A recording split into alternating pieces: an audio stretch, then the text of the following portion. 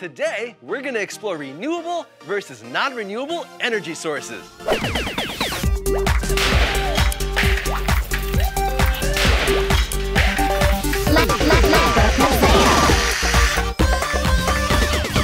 With Dr. Jeff. One example of a renewable energy source is called ethanol. It's a fuel made from plants like corn that can be used to power your car. Fuel made from corn? What's next? Electricity made from farts? That's actually not a bad idea. Electricity made from farts. Unlike fossil fuels, corn can be grown in less than a single year, so that means we'll always have a supply. That's right.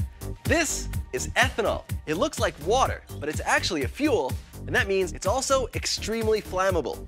I put a little bit of ethanol in each of these 3 bottles. We can set it off using this device here. It makes a spark. Don't try this at home.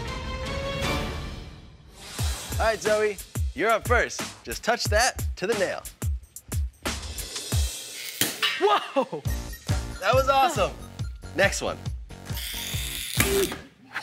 My turn, my turn.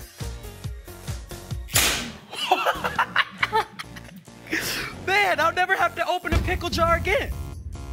Do we have something bigger? Funny you should ask. How about this one? You know what they say, go big or go home. Here we go.